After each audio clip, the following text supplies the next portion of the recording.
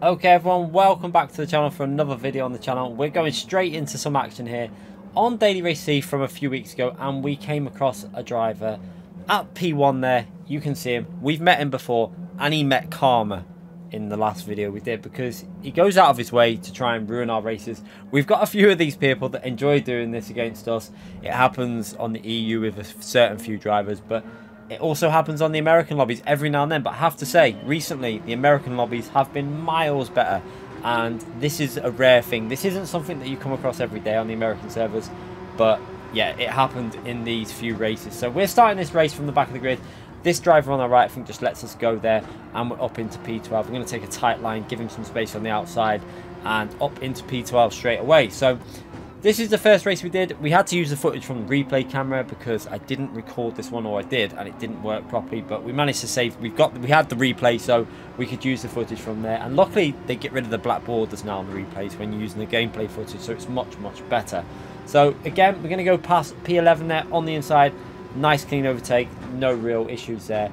And just make sure we brake early enough to get this apex into this tight left-hand corner. Now, this is probably my least favourite track on Gran Turismo, although I will say I did start again liking it a little bit more than I normally would do, but it's still not one of my favourite tracks. I just don't really like the layout, but yeah, definitely better than GT Sport for some reason. I prefer it more than GT Sport. So decided to back out of this. It looked like we were going to be able to go for a move, but I thought that was too risky. We back out.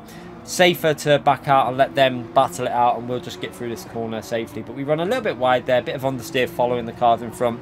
Very common on Gran Turismo with the turbulent air.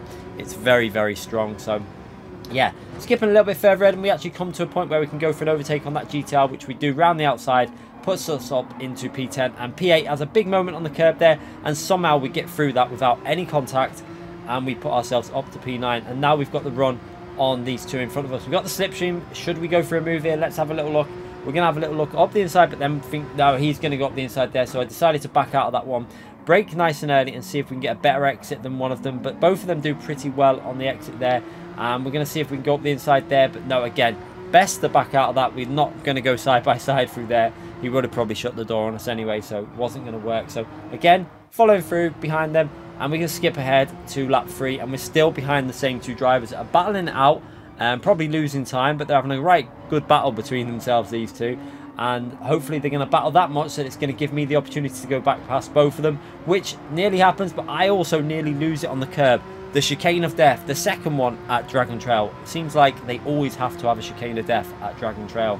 But yeah, we're going into the braking zone. Was going to think about going up the move on the inside there, but decided to back out of that when the other driver went for the move on the inside.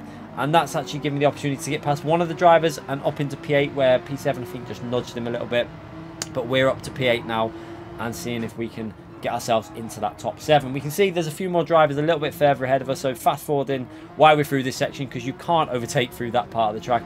And then into the final corner. This is always a good overtaking opportunity, so we're going to try and brake as late as we can onto the brakes, almost drifting it through the corner there, giving him space, plenty of space on the outside there, and we're going to take that position. However, he's got quite a good run on us behind. Is he going to be able to get back past? We're going to the left-hand side of the track to try and defend it. However, I think I missed my shift there. I hit the limiter and didn't shift up early enough, and he's going to go completely round the outside there. We're going to try and hold the inside there, give him some space on the outside, and just about manage to hold on the inside and keep that P7. So going quite well so far in the race. And actually, the other drivers that we're coming across are really good. They're giving us space. They're racing well.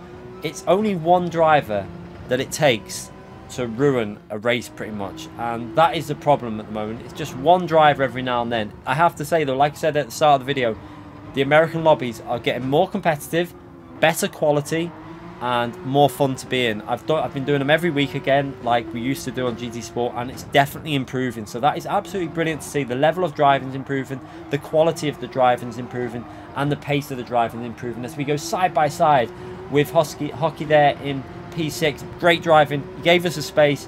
He pushed us to the edge of the space, but he gave us enough space to get through the corner.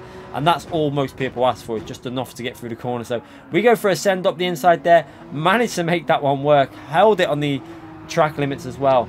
And got ourselves up into P6. Now he's going to try and get our slipstream and possibly go around the outside there. But we're going to defend the inside this time and try not to miss the gear shift, which we don't do. and it looks like we should be able to hold this position now. So into this really long left-hand corner, that just really tricky corner to get right, that one. I think I always lose a bit of time there.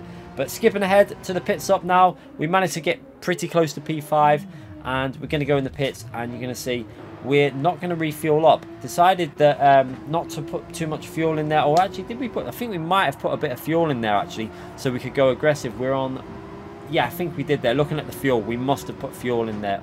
So that means we're going to be able to go a little bit more aggressive. However, it does look like putting that fuel in has actually cost us probably a few places here. We probably should have gone without refueling up and would have got past both of these drivers. However, we're going to make the move up on P10 there. He's on older tyres. He looks like he's struggling. We're now on the faster tyre, obviously, now, because both tyres were required in this race. We started on the hard tyre, so now onto the medium tyre. So just about slowing the car down for the apex there.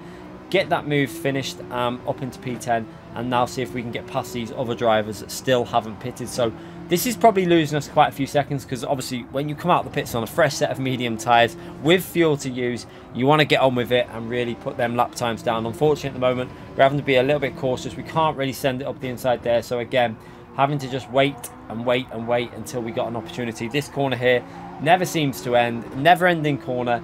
And the car in front, you can see, struggling with a little bit of grip. Clearly his tyres are a little bit more worn than ours. He's put his hazards on there. I think that was saying you can go for a move up the inside. So we're going to take that. No invitation required. And there we go, up in the inside and take that P9. I think he clearly was just letting us through. So again, there's evidence here that there's a lot of good drivers that have got a lot of racecraft on these servers. It's just when you come across that one or two that don't want to drive like that. And then as we're coming down the straight here now, we're going to see that this is the driver. This is the guy that we've had problems with in the past. He likes to try and take us out. It's just quite common for him to do it. We're right up behind him. I was thinking of going around the outside of that corner, but I totally thought, no, we're not going to do that. It's not worth the risk. He'll probably just take me out and push me off the track. So through the corner, through there, he doesn't get the best run out of there. We've got the slipstream on him here. So let's see what happens as we're going down into turn 1. And you can see we're going to go to the right and then fake down the left. He goes to block it, but then doesn't. Leaves the door open. So we go up the inside here. We slow the car down perfectly, giving him loads of space. And look in the mirror. He just completely accelerates into us on purpose and rams us into the wall. Now, some people might say, oh, he might not have done that on purpose. But trust me, this guy has done this many of time. I knew he would do something silly. I tried to play fair with him. And yeah, he just took advantage of it and just took us straight out. So it was to be expected. It wasn't a big surprise. And you can see there, he's going to finish the race ahead of us in P3, and we finished down in P6. So that race, unfortunately, not the best because of the incident. But we're going to go again, and again, we're up against the same driver. Now, we're going to have more incidents in this race. It's going to carry on. We've got 3 races, and there's going to be more incidents to come in this video. So make sure you watch this all the way to the end, and hit that like button, and let me know what you think about some of this driving. Does this driving annoy you? Do you come across drivers like this that are behaving the same? Let me know in them comment sections. I do read the comments as much as I can. And yeah, let's hope PD can stamp some of this driving out. From what I've heard, possibly going to be looking at something in the future they can introduce, but I'm not too sure how it, whether that's going to happen. It might not even happen, basically. So let's just fingers crossed on this one. But start of this race going quite well. We gained a few positions there. You can see a bit of chaos going on behind us. We're going to have a little look up the inside of P11. He breaks a little bit too deep there. We're going to try and hold a really tight line there, take advantage of that, and we see another car ghosted on the outside, so we're going to get past that car and up into P10. So a pretty strong start for us here on the opening lap, and now we've got quite a lot of cars battling in front of us there. These rolling starts have really improved the closeness of the racing, I think, since they've changed it. So again, credit to PD for listening on that. It only took them 6 years, but yeah, they got there eventually. So through the corners now, trying to take a tightish line, getting on that power as early as we can, and seeing if there's an opportunity to get past these 2 drivers, the Canadian, the Brazilian, battling in front of us. We've got a ghosted car, which I'm hoping that issue is going to be sorted soon. Hopefully it's been fixed in the latest update, but haven't driven enough daily races to be able to tell that. The Brazilian goes a little bit wide there. We're going to have to give him a little bit of space there. We do clip him a little bit, but luckily he stays ahead, and we see another driver off the track there, and that's going to be a free position up into P9. So we're going to get the slipstream behind the Brazilian and save some fuel. You can see intermixture 6 again. Might as well save fuel through this corner because you can't really overtake. It's not a position where you're going to gain a position. So now onto the straight. This is where we can get the overtakes done. Can we go for a move into the braking zone? Braking as late as we can. You see, really late on the brakes. Managing to slow the car down. Up the inside, a lot of chaos going on the right-hand side. And we're going to gain a few positions there. Can we gain P6 as well? We're on the inside of him. He gives us a space, and that is another position up into P6. The Brazilian in front of us is getting quite a lot of lag also in front of us there. It does tend to happen sometimes when you're on these servers, because it's obviously people from a lot further. In EU, it's a lot closer together with connections, but when you're on these servers, it's quite far away from some people that are racing on the servers. I think PD should really invest in some more servers on the American side of things, but yeah, that's up to them. So we're going to go past P5 here on the outside. Can we go round the outside of him into this left-hand corner? It is possible if you brake as late as you can. We managed to brake quite late. We give him some space on the inside. He's given us space on the outside. So fair play to him. He gave us space there and he raced it fair. So gonna say try and find another way past him. So again, you can see the fuel saving going in as we're fast forwarding it. And then what we're doing is saving fuel through there and then into mixture 1 for the straight so we can try and get past him. But we don't have to do much. He makes a mistake on the chicane of death and we're up into P5. So pretty good starts this race. We're only on lap 3 and things are looking quite good. We're only 6 seconds behind. Stop the Still, who is the driver. That's the name of his the driver that just took us out before. It's just that he's got a nickname on the replay footage. So as we skip ahead to lap 4, we're going to have an opportunity to go past P4. Can we do a bit of an undercut? We kind of fake to move up the inside, then do a little bit of an undercut, and that's going to be P4. So a nice clean move up into P4. And now we're racing after Zigzag in front of us there in P3. So again, putting a bit of mixture saving through the technical section. Not long before we caught up to P3. Lap 5 right behind him and hopefully going to get ourselves into a podium position. You can see the hard tyres starting to fade a bit. We get quite a good exit off the corner. And I don't think he's going to battle that too much. He seems to just let us go there. And we're up into the podium position. So 6 seconds behind the leader. And saving a bit of fuel. Now we're going to go in the pits lap 6. Decided to get in the pits on lap 6 again. Do the 7 laps on the mediums. And this time we're not refueling up. You see no fuel putting in that time because we were doing a bit of fuel saving. So trying to get a bit of an undercut this time because of what happened in the race before. And we come out in a nice bit of clean air.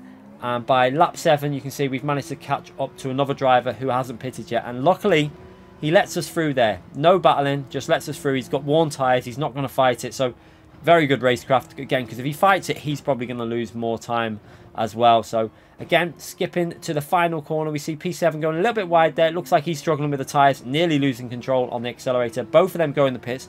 That is almost perfect timing for me as we go down the main straight and take them positions. So again, as we're coming down the main straight, we have the same driver just coming out in front of us there. Stop the Still. That is the driver that took us out before. And we're right behind him yet again. So will he play fair this time, or is he going to play a little bit naughty? Well, let's wait and see. As we come through here, we can see he's right up behind the Porsche. We're looking at it and just being a bit cautious here because not too sure when to go for a move, or whether to go for a move at all with the way I know that he's going to drive these races. But you can see we have a little look up the inside here. We're not going to go for a move though. Just make sure we go back to the outside of the track and cut up the inside. As they bat a little bit of contact there, but he actually gave enough space to P4 just about. As long as you leave them the curb, because you can use the curb as well, I think it's okay.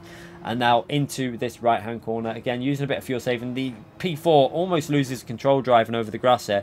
Bit optimistic to go for a move there, I'd say. And we're going to try and go around the outside and into this corner, but I just decided not to do it because it was pretty clear he wouldn't have left us any space on the outside there. And again, we got a run on him here. Will we go for a move into the final corner? So we've got the slipstream from him here. We're going to go to the right hand side of the track and maybe try and go around the outside of him. However, with what happened in the previous corner, decided to go up the inside and again try and take that inside line, which I think that was fair. Up the inside, held the inside, gave him space on the outside. However, didn't get the best exit off that corner, and he's now going to get the slipstream to P3 and probably be able to drag his way back past us pretty comfortably. You can see the advantage of the slipstream, pretty clear to see there. But we have got the inside line. Can we hold it on the inside? And again, I backed out because it was pretty clear that this guy in P2 was not going to give us any space at all. So backed out of that one. I think I would have probably cut the line off there as well. So he was ahead. I can't really complain at that one. But yeah, good job we backed out of it though, because we would have been in that barrier. But we got a nice run on him now from the chicane. You can see them medium tyres. I'm not sure if he's on the harder tyres. Definitely got more grip than him. We're going to go to the right and then fake up the inside. Go for a late lunge up the inside. Braked it nice and early. Got the car slowed down for the apex. We're giving him space on the outside. And up into P2. He goes a little bit wide onto the curb there, but he just manages to hold it. And now we're going to try and push on for P1. Now this is the guy that we've got the issues with. How long will it be before we catch him up? And let's see what happens. So 1.6 seconds behind, but we got a lot of fuel saving to do because we didn't refuel the car. And then by the time we get to the final lap here, we're finally starting to get close to him. But you can see I'm doing a lot of fuel saving because I had to do it. It was the only way we could get that undercut on some drivers. And this is going to be the battle for the win. Can we find the way past? He makes a big, massive mistake in the chicane. This is going to give me the run on him. So we got the run on him. We're going to go to the right. Was going to go to the right, but thought he would try and wipe me out. So went down the left-hand side. And now watch, as we're coming down, he pushes us into the barrier. This is all to be expected. This is why I didn't want to go down the right-hand side, because if I did, he would have just pushed me that side. And then taking the inside curb here. And then as we come through, he's going to brake check us. Watch the brake light. Straight on. Slams us. And then slams us into the barrier. This is the type of driving that we're coming across sometimes. And to be honest, this annoyed me more than the actual driving. The fact that we got a 1.5 second penalty for being pushed into the barrier. And that is something that PD really need to look at, because I think that's why they might have swapped Daily Race A as well. And this week, I know they swapped it for that higher credit earning, but it's possible for that reason, because if someone hits you into a barrier, you tend to get the penalty. And I don't think that's fair. The game should be detecting if you're getting hit. So we're going to go again. Now, keep your eye on the driver that's just took us out. He's going to let himself go down the grid. So he's obviously waiting to take someone out or me out or whatever. You can see him on the left-hand side here. However, we get past him. I'm not sure if he saw that. And so we get past him and I'm thinking, right, okay, wonder why he's going to the back of the grid. Strange move. Probably because he wants to try and take us out at some point, straight into one of the braking zones, because he's done that before. So into the chicane of death. A lot of chaos going on in front of us. You see a lot of cars going side by side. A car gets hit there. Somehow manages to save it with the little bit of a tap from fake taxi. And then there's a bit of more collisions going on ahead. Luckily, no penalties for us because we couldn't really do much there. But we're going to try and look in the mirror now. This is what we're looking out for. We see him going for the dive to try and take us out. He ends up hitting the other car. Now, as he rejoins, he tries to take us out, but completely messes up, wipes himself out. We look behind. We see him in the mirror, and he's took himself out. So let's just watch what happened at the start. So from this evidence, it's clear that it's not just myself that this guy is after in races, because watch this. Absolutely disgusting behaviour. As we go through the grid, he completely takes that driver out on purpose. And that is absolutely vile. Disgusting driving. I will be forwarding this video again onto PD, so hopefully they can keep reference of this driver, because it's happened before with him. So this is a second offence. So hopefully PD are going to look at it, because it's not just myself. It's not my races only that he's ruined. As we see, he tries to take me out there. We avoid it. We saw it coming. And then watch the inputs as we go through here. We're going to show this again. It's quite funny because it's pretty clear he tried to take us out, but he ends up taking himself out. So on the curb, look at his inputs all the way to the left, aiming for me. Hits me, tries to take me out again. We get through. He spins on the curb, and he's pretty much out of that race. So now he's out of the race, we can actually have some fun. We can see if we can battle at the front and try and get ourselves towards the front, because we do not have this driver in the lobby anymore. So let's see if we can work our way to the front and have a good battle. As we have another driver there, out of control there. I'm not sure what's happened. Probably on the curb. Very tricky curb on that corner. Another driver there in the barrier. Again, probably the curbs on this track. And we're up into P8, so quite a good start so far in this race. So again, skipping a little bit further ahead to lap 2, and you can see we've managed to catch right up to this group of cars, a long train of cars, all the way from P4 to P7 and myself in P8. So we've got some overtaking to do here, possibly some battling. Let's see if we can find our way through this group without any incident. Now we've got rid of that driver, fingers crossed this can be a better race as we're trying to work our way to the front of the grid. So watching the replay cameras, you can see just how close this racing is and just how amazing this game looks also on these replay cameras. So again, into that final corner, can we go for a move here? We're a little bit too far back to even consider a move. However, a lot of drivers driving a little bit wide there. That's going to possibly lose them some exit speed. But no, they're all staying pretty much in line there, managing to keep it nice and clean. Great to see.